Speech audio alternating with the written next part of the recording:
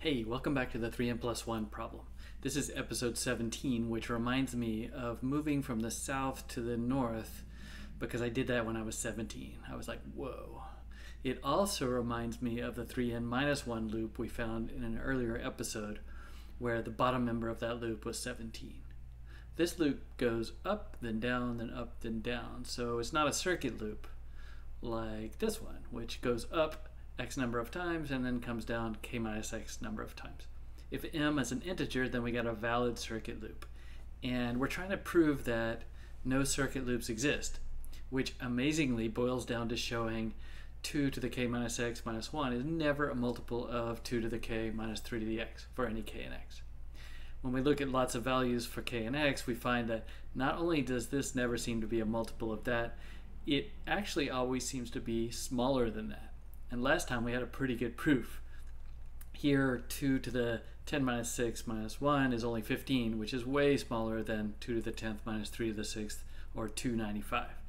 In fact, if we factor the 295, we can prove that the 15 is smaller than even just this piece of the 295 underlined in red.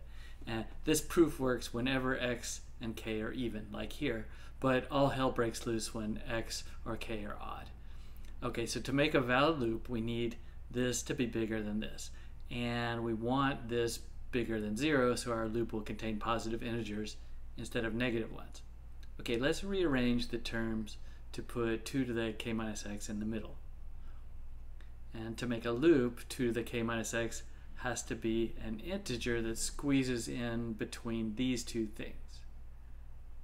And now we could be even more aggressive and try to show that no integer a squeezes in between these two things for any x. So let's look at some values of x. If x is bigger than 2, you can see these two things share the same integer part, like 3 here, 5 here, 7 here, 3,325 here. There's no way to squeeze an integer a in between those two things. And if this keeps up, then we'll know that there are no valid circuit loops. And as x gets bigger, these two things get closer and closer. That's because a gazillion over a billion is about the same as a gazillion over a billion minus 1. We can think of it this way. For each value of x, we get to shoot a gun at the number line. At first, the bullet's really wide, like caliber 1.5. It's easy to squeeze an integer in between. The bullet can't help but hit some integer tick mark. In fact, this x equals 1 corresponds to our favorite loop, 1, 2, 1. But as x increases, the caliber of the bullet gets smaller and smaller.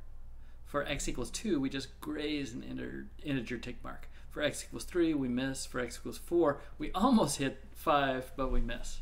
And for x equals 5, we miss again.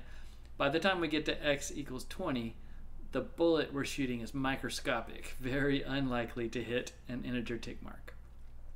Of course, that's just probability talk, heuristics for babies.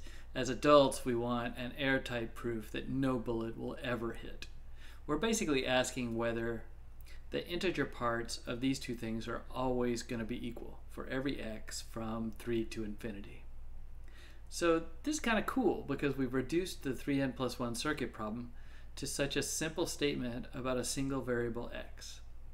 Unfortunately, we've reduced the 3n+1 problem to another famous unsolved conjecture in mathematics. Yeah, nobody knows about this one either. So that's pretty funny.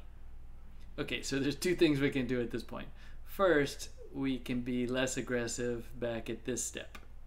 We can't yet prove that no integer will squeeze in here, but with Baker's heavy artillery, we could prove that no power of 2 will squeeze in here. Or we can back all the way up. We want to know if this is a multiple of that, right?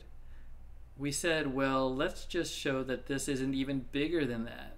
So we got ourselves into 3 to the x over 2 to the x and fractions like that. If we want to know whether this is a multiple of that, maybe we stop calculating the magnitudes of these two numbers and start figuring on whether they're divisible or not. So if we bring back our numerology chart, where we've got a cell for every 2 to the k minus 3 to the x, and a column for every value of k minus x, we can ask, like, is 23 times 89 a multiple of anything in this infinite column? Now we're back to talking about integers and prime factors and divisibility. So let's follow up on that next time. See you then.